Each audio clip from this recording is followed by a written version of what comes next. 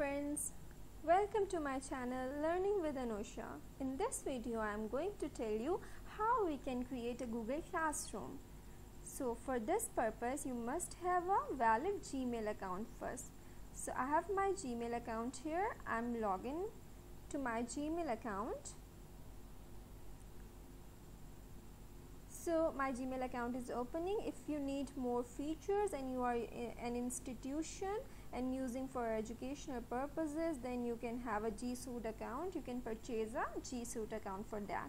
So at this interface we have Google Apps button at the right corner. You can see my cursor there, Google Apps button. Click on Google Apps button and you can find many Google Apps there. Scroll down to the Google Classroom and click on Google Classroom button. So now you can see the Google Classroom interface. I have already created one class. So I'm going to show you how to create a new class. At this top right corner we have a plus button. Click on this plus button. You can have two options, join class and create class.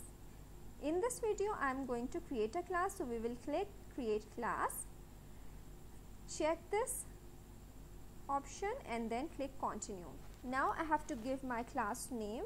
My class name is, for example, OOP, and then section, maybe it will be section A, and then subject, it will be programming, and then room, it's option, and many things are optional. Only class name is required, that is mandatory. Other fields are optional, you can leave them empty.